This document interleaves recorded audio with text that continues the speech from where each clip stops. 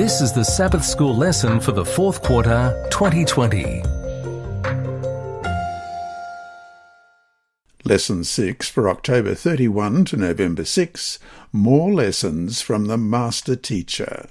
Read by Dr. Percy Harrold. Sabbath Afternoon, October 31. Before we start, let's pray. Our Heavenly Father, we thank you once again for your word. As we study your word day by day, we get to see more about you and more about Jesus and how he related to people, how he taught them about you, and how we can use some of those methods in our interaction with the people around us. Help us to always teach in love. Help us always to teach with Christ as the center. And may we always know that you are the one who not only created us, but provided the way of salvation for each person who's listening. I pray in Jesus' name. Amen. Our memory text this week is Mark chapter 10 and verse 52.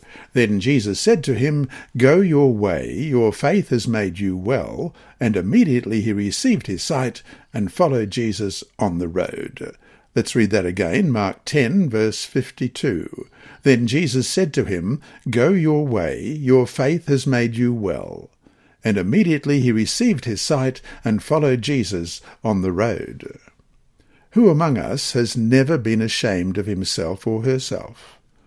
Who among us hasn't done things that pain us to think about, and that we would recoil in horror at the thought of others knowing? Most likely, we've all been there, haven't we?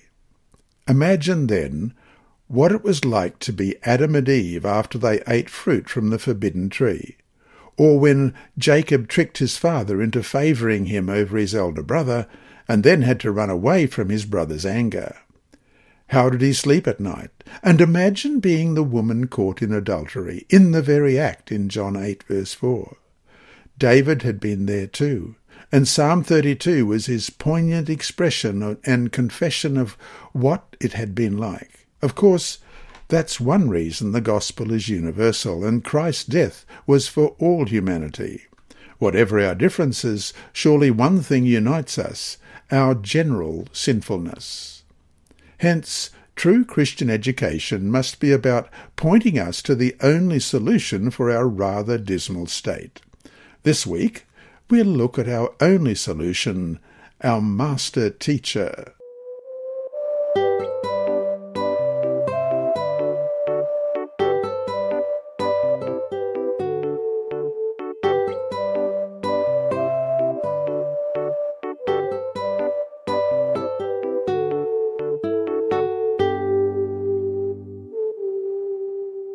Sunday, November 1. Instead of hiding. Question, read Genesis chapter 3, verses 1 to 11. Why would God have asked Adam, "Where are you?" Genesis 3, beginning at verse 1. Now the serpent was more cunning than any beast of the field which the Lord God had made. And he said to the woman, "Has God indeed said, you shall not eat of every tree of the garden?" And the woman said to the serpent, "We may eat the fruit of the trees of the garden, but of the fruit of the tree which is in the midst of the garden, God has said, you shall not eat it, nor shall you touch it, lest you die."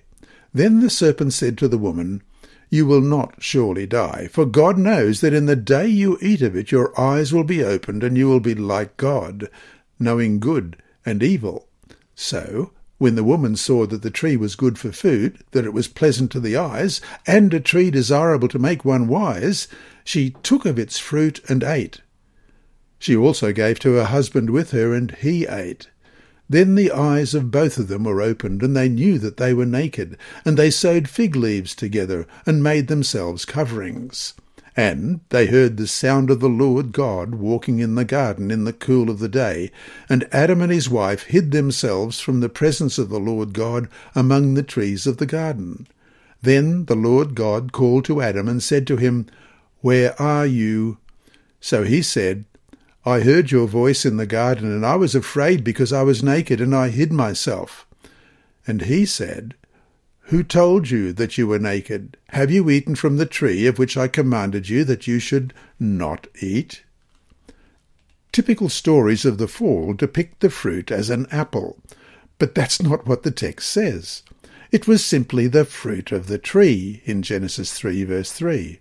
The kind of fruit doesn't matter. Eating from the tree was forbidden because the tree stood for something. It stood for the temptation to push God aside and to declare, I can be the measure of my own life. I can be God to myself. I have authority over the word of God.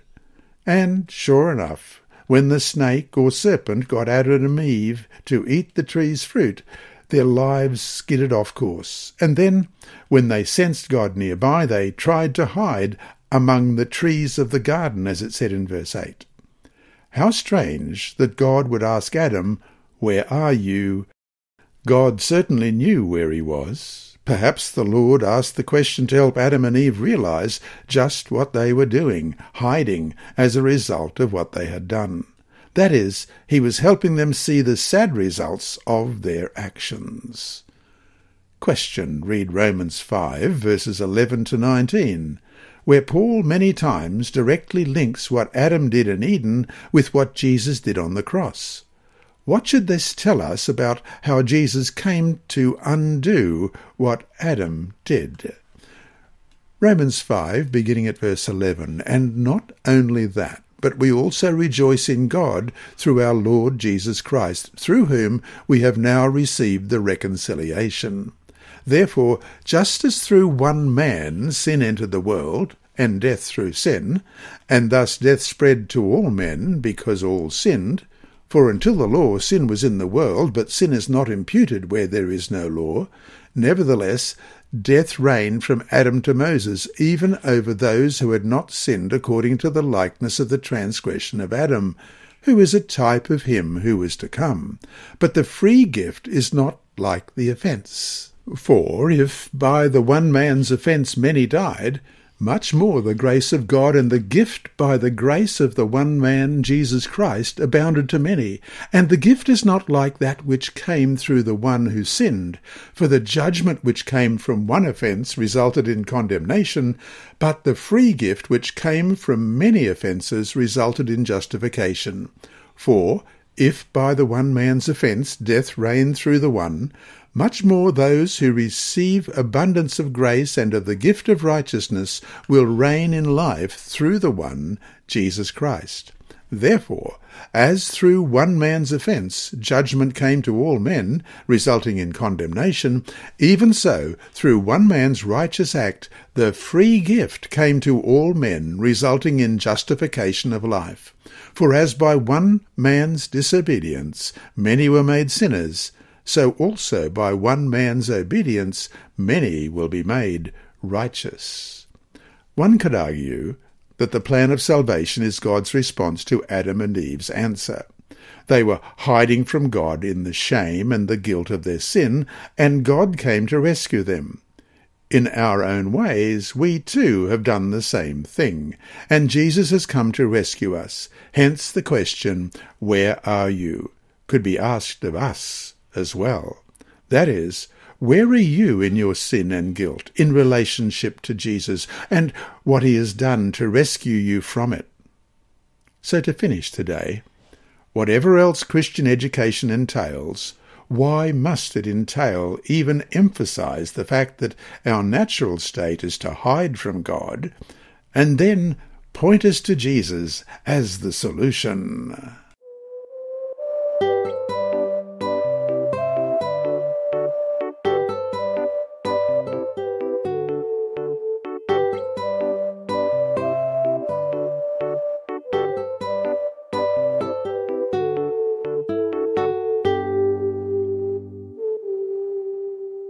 Monday, November 2, On the Run. Question. Read Genesis 28, verses 10 to 17. What is the context of this story, and what does it teach us about God's grace for those who, in a sense, are on the run from their sins? Genesis 28, beginning at verse 10. Now Jacob went out from Beersheba and went toward Haran.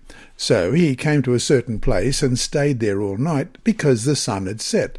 And he took one of the stones of that place and put it at his head, and he lay down in that place to sleep. Then he dreamed, and behold, a ladder was set up on the earth, and its top reached to heaven, and there the angels of God were ascending and descending on it. And behold, the Lord stood above it, and said, I am the Lord God of Abraham your father, and the God of Isaac. The land on which you lie I will give to you and your descendants. Also your descendants shall be as the dust of the earth. You shall spread abroad to the west and the east, to the north and the south, and in you and in your seed all the families of the earth shall be blessed. Behold, I am with you, and will keep you wherever you go, and will bring you back to this land, for I will not leave you until I have done what I have spoken to you. Then Jacob awoke from his sleep and said, Surely the Lord is in this place, and I did not know it. And he was afraid, and said, How awesome is this place! This is none other than the house of God, and this is the gate of heaven. In his dealings with the rest of the family, Jacob, with his mother's help, had fallen into cruel deceits, and now he's paying for it. His brother is breathing violent threats against him, and he's become a fugitive, headed toward his uncle's place in Harrold. Everything is unsettled and scary. One day, Jacob trudges into the dusk and then the dark. He's in the middle of nowhere with only the sky for a roof. Finding a stone for a pillow, he falls asleep. But sleep's blank unconsciousness is soon interrupted. The famous dream comes, and the ladder or staircase that he sees rests on earth and stretches to heaven. Angels are ascending and descending on it. Then he hears a voice say, I am the Lord, the God of Abraham, in verse 13. The voice goes on to repeat promises Jacob is familiar with from the family law. Your offspring will become great. They will be a blessing to all the families of earth. And in verse 15, Know that I am with you, the voice continues, and will keep you wherever you go, for I will not leave you until I have done what I have promised you. Ellen White wrote of how Paul, much later in Acts of the Apostles, page 512, beholds the ladder of Jacob's vision, representing Christ, who had connected earth with heaven and finite man with the infinite God. His faith is strengthened as he calls to mind how patriarchs and prophets have relied upon the one who is his support and consolation, and for whom he is giving his life. End of quote. Jacob awakens, and he says to himself, Surely the Lord is in this place, and I did not know it. Verse 16. What's happened here is awesome. He'll never forget the place, and he gives it a name. Then he vows lifelong loyalty to God. So to finish the day, what can we learn from this story about how God, in Christ, is seeking to reach us despite our sins? Again, why must Christian education keep this principle at the forefront of what it teaches?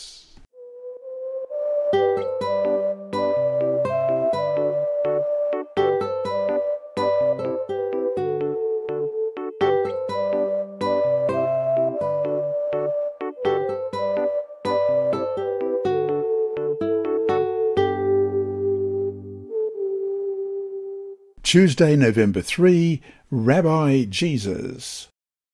Of all the character beginnings in the New Testament, none is more famous than this. In the beginning was the Word, and the Word was with God, and the Word was God. John 1:1.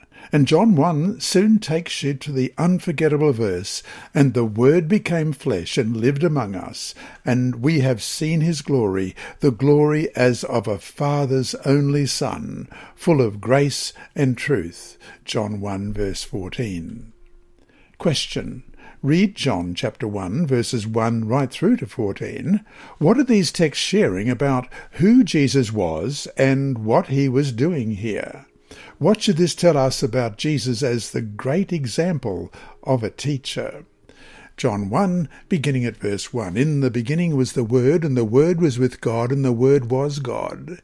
He was in the beginning with God. All things were made through him, and without him nothing was made that was made. In him was life, and the life was the light of men. And the light shines in the darkness, and the darkness did not comprehend it. There was a man sent from God, whose name was John.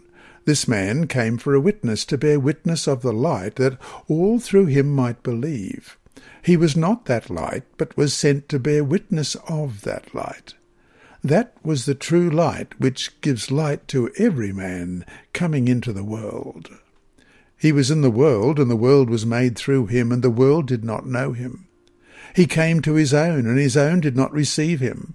But as many as received him, to them he gave the right to become children of God, to those who believe in his name, who were born not of blood, nor of the will of flesh, nor of the will of man, but of God. And the Word became flesh and dwelt among us, and we beheld his glory, the glory as of the only begotten of the Father, full of grace and truth.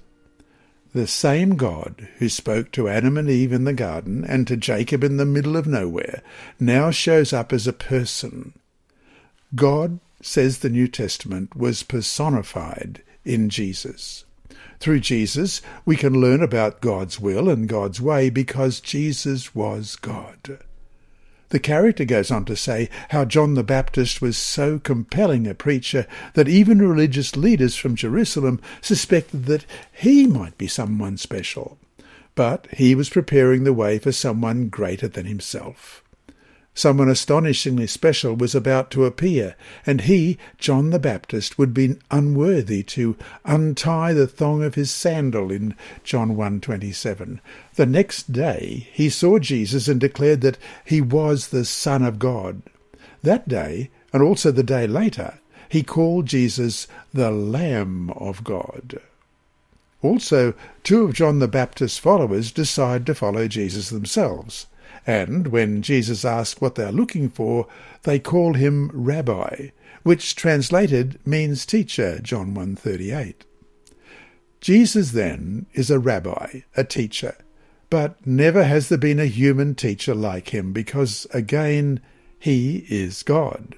In other words, God came down to humanity in the form of a human being, and in that form he functioned as a rabbi, a teacher. No wonder Ellen White calls Jesus the greatest teacher the world has ever seen. Signs of the Times, June 10, 1886. After all, this teacher was God.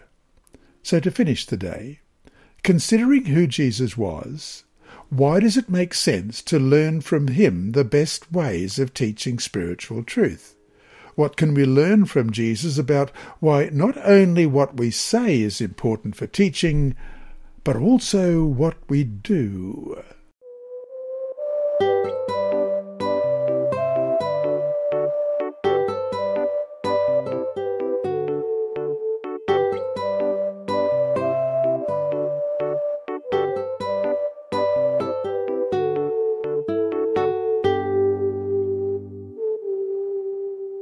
Wednesday, November 4. A woman talks back. Jesus is the master teacher. God's true character shines through in his teachings and also in his life.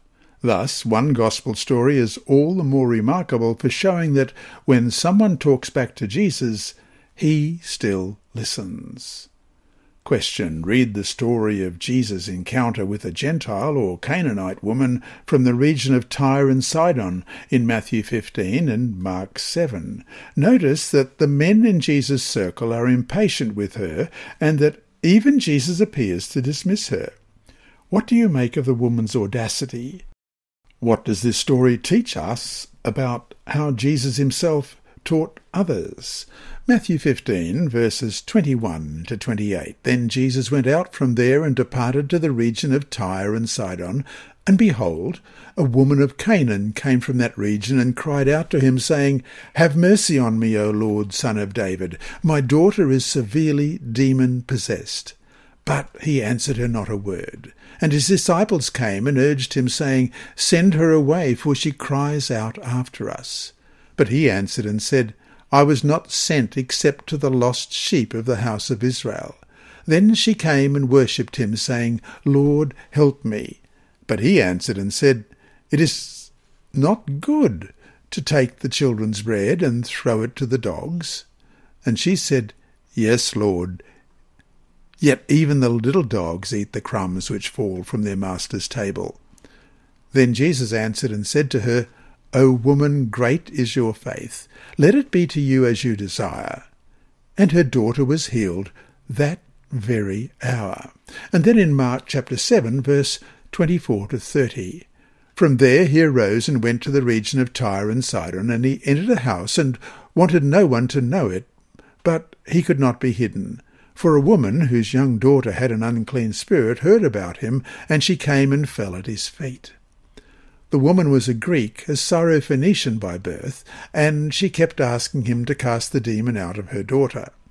But Jesus said to her, Let the children be filled first, for it is not good to take the children's bread and throw it to the little dogs.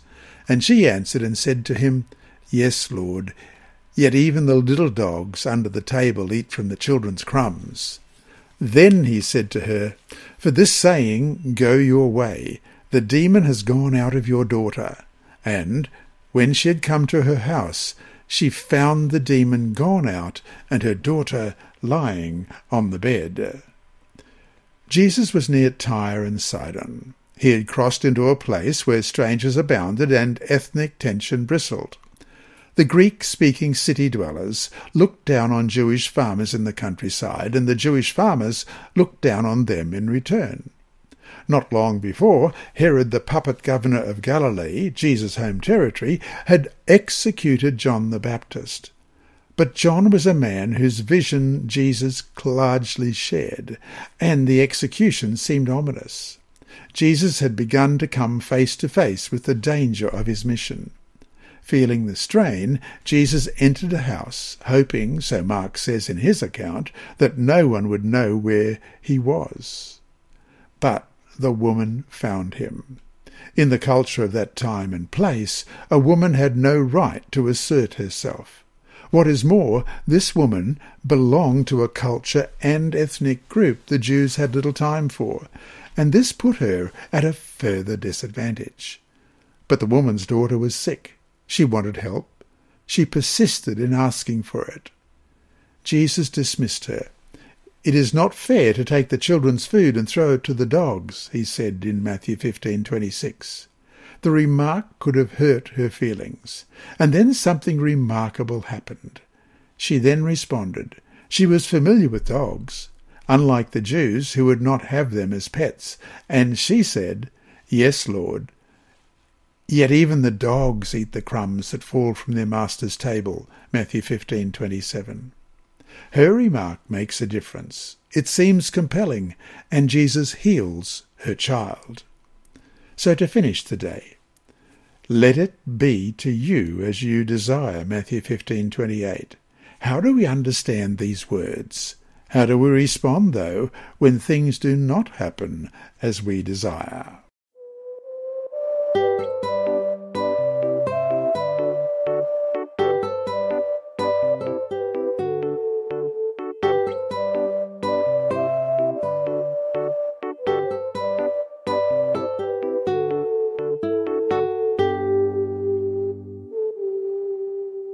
Thursday, November 5. A student who gets it. Jesus and his followers had turned toward Jerusalem. As Herod had been concerned about John the Baptist, the authorities, including Herod, were now concerned about Jesus. His followers included the poor and other vulnerable folk, hoping desperately for change. Jesus wanted above all things to bring hope to the world. But he was sure by now that those with the most power and privilege were going to do what they could to nullify that mission. They did not want him to succeed. As for the inner circle of Jesus' students, the 12 disciples, they seemed eager to be on Jesus' side, but at the same time they seemed baffled or blind. For example, in Mark 8:31-33, the master teacher is challenging his students to see things hard for them to see. That is, in many ways they were spiritually blind to what really mattered. We read that in Mark chapter 8, verses 31 to 33. And he began to teach them that the Son of Man must suffer many things and be rejected by the elders and chief priests and scribes and be killed, and after 3 days rise again. He spoke this word openly. Then Peter took him aside and began to rebuke him. But when he had turned around and looked at his disciples, he rebuked Peter, saying, "Get behind me, Satan, for you are not mindful of the things of God, but the things of man." And here's what really mattered, verse 37, "Or what will a man give in exchange for his soul?" All this is background for Jesus' encounter with someone who does see. Question. Read the story of Jesus and the healing of Bartimaeus, a blind beggar, in Mark 10. Notice the great mercy Jesus shows. Now consider how the blind man's desire to see leads to his decision to follow Jesus on the way or road to Jerusalem. Do you think Mark may be drawing a contrast between Bartimaeus and the other disciples? How does this story shed light on what it means for you to be responsive to the Master Teacher? Mark 10, beginning at verse 46. Now they came to Jericho. As he went out of Jericho with his disciples and a great multitude, blind Bartimaeus, the son of Timaeus, sat by the road begging. And when he heard that it was Jesus of Nazareth, he began to cry out and say, "Jesus, Son of David, have mercy on me." Then many warned him to be quiet, but he cried out all the more, "Son of David, have mercy on me." So Jesus stood still and commanded him to be called. Then they called the blind man, saying to him, "Be of good cheer, rise, he is calling you." And throwing aside his garment, he rose and came to Jesus. So Jesus answered and said to him, "What do you want me to do for you?" The blind man said to him, "Rabboni, that I may receive my sight." Then Jesus said to him, "Go your way, your faith has made you well." And immediately he received his sight and followed Jesus on the road. Bartimaeus had wanted to see the curl in a baby's hair and the colour of wheat in harvest, but seeing includes more than just what's physical only. This story, in other words, is about seeing spiritually. It's about getting it, about catching on to what the Master Teacher is truly about. Physical sight is one thing. It's an important thing, and Jesus knows it. But Jesus also knows that every person's deepest wish is for a new and better life. And so to finish today, read Hebrews 5, 12 to 14. What is this teaching us about true education? Hebrews 5, beginning at verse 12. For though by this time you ought to be teachers, you need someone to teach you, again the first principles of the oracles of God, and you have come to need milk and not solid food. For everyone who partakes only of milk is unskilled in the word of righteousness, for he is a babe. But solid food belongs to those who are of full age, that is, those who by reason of use have their senses exercised to discern good and evil.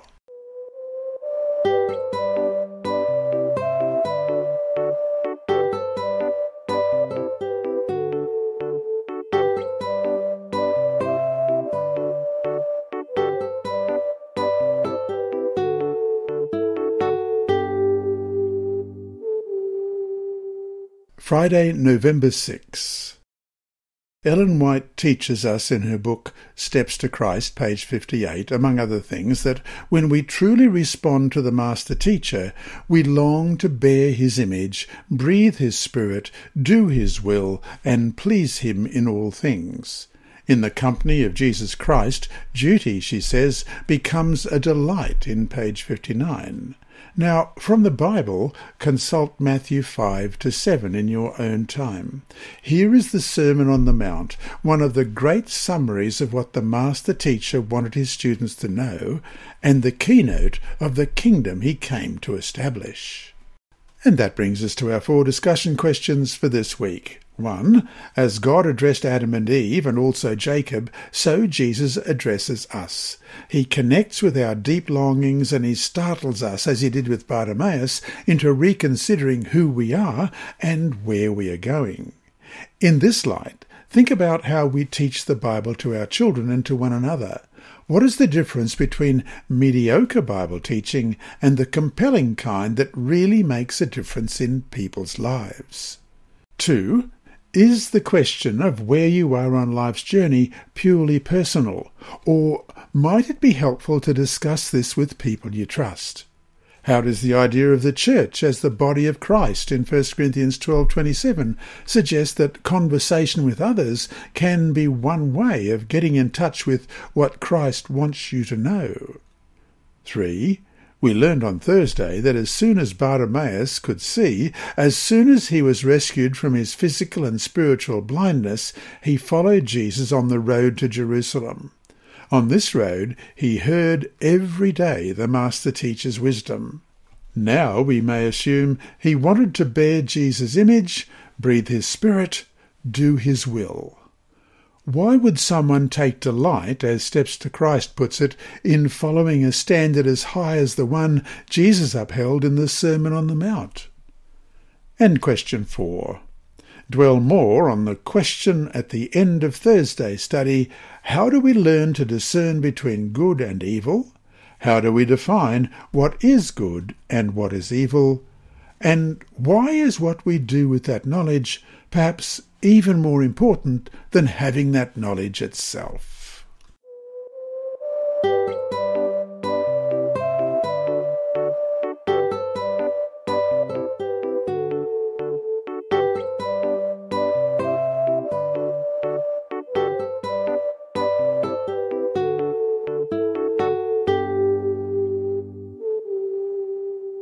Inside Story. Our mission story this week is titled Miracle on an Indian Road, and it's by Daisy Zhong. The other day, my husband and I travelled to the city to buy materials for the chapel that we are constructing in a village in India. We also needed supplies for the student volunteers who were helping us share the gospel in the area. My husband bought electrical equipment for the construction project, and I found 15 guitars for the volunteers and 100 notebooks for their classes. It was 9 p.m. when we started the 3-hour drive back to the village. As my husband drove, we chatted and listened to music. About half an hour before reaching home, a strange sound startled us. Da-da-da-da-da-da-da-da-da, bang! The sound was quite loud. We were not sure what had happened. My husband stopped the car and stepped outside to investigate. A tyre was flat. When we saw the flat tyre, we looked at each other and laughed loudly for some time. "How many times have we had a flat tyre like this?" my husband asked. "Well, let me count," I said. "If I include the bicycle, then it must have happened many, many times. Our life is really not boring, darling." We didn't have a spare tyre. Stranded in the countryside in the middle of the night, we called Pastor Abhishek for help. Music played softly in the disabled car as my husband calmly sat in the driver's seat waiting for the pastor. The car didn't have a working air conditioner, and we soon began to sweat. I chased a mosquito around the car. Suddenly lightning flashed across the dark sky and thunder rolled. Raindrops splattered on the windows. "Honey," I said, "this situation is quite unfortunate, but funny. Life isn't boring here in India." After some time, Pastor Abhishek arrived to pick us up.